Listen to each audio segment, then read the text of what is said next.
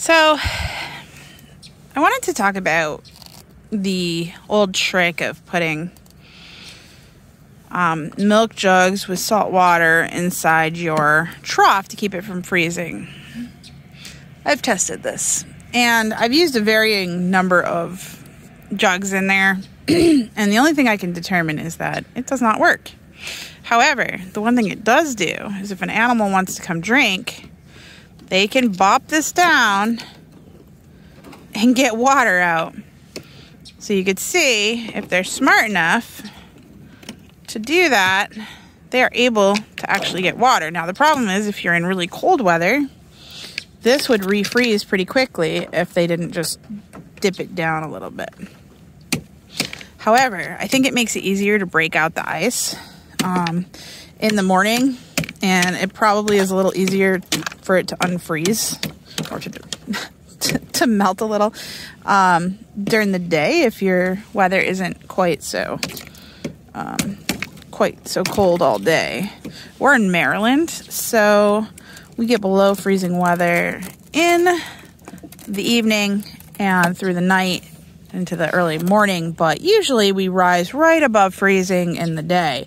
Now that actually is a bit more of a problem than you might think, because the water does not melt the ice doesn't melt very easily. So we actually went and bought a tank heater for our other trough that's shared between the two. But I wanted to put this in here and keep experimenting because I was interested in this whole theory, because people say it works for them, and I'm curious if you guys are doing something different than I am. But I could certainly put some more bins in there, but we had more in before and I just started removing them because they really weren't doing anything. But yeah, the salt water, I believe, and a little bit of air allows the milk containers or soda jugs, whatever you're using, to rise to the top and not freeze when it's cold. Now, it may freeze, I mean, even salt water can freeze if it's cold enough, but you can see it kind of holds a spot, which could theoretically, you could push down. Again, if your animal's smart enough, they could push it down. But I've had the tops pop off these as they freeze. That's one of the reasons I'm down a few. I did not glue them. They seem to stay on until it freezes. So yeah, just a thought. I mean, I know some people are probably wondering if this works. Look at that, that's very pretty. And again, I think it has its place. If you put enough of these, they can probably get water and push it down, especially if you have a smarter animal. But yeah, it's not a perfect solution, so I'm gonna save you some effort. Go out and buy a heater and run an electrical cord.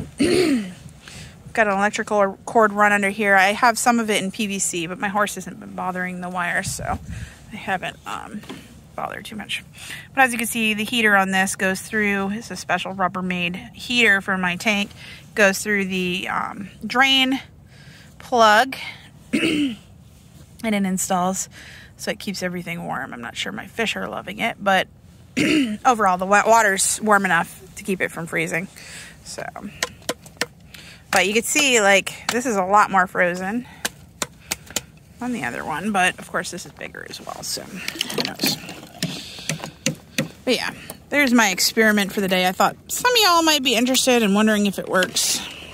So there's my verdict. It does not necessarily, but it might do the trick if you can't run electric and you don't have enough space. But let me tell you, it's a lot easier to install. It's a lot easier to install this plug heater in nicer weather than it is to wait until it's freezing because you're tired of breaking up ice in your trough. So if you have a choice, you know, maybe go with this if you think you'll be miserable trying to empty it and put your hands in there in the middle of winter. So, hope this was helpful. Have a good day.